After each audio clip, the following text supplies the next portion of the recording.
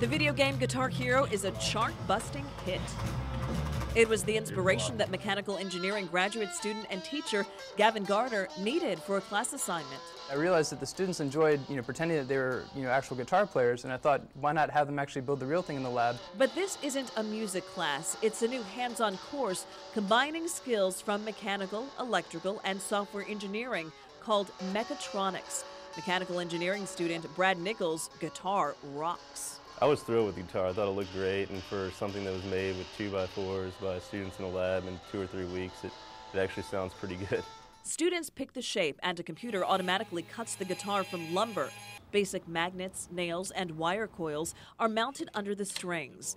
The magnets pick up the vibrations of the strings, and the wire coils send an electronic signal to an amplifier and speaker to produce sound. And then the electrical signal travels down through into these effects pedals, which distort the sound and add special effects, which changes the tone of the music. The designs show the creativity that went into the guitars, and the sound shows the science skills that created cool, fun, usable objects that students love. When I want to appreciate what I learned in school, I'll plug that in and strum around on it a little bit. Science appreciation that rocks. I'm Jacqueline London, reporting.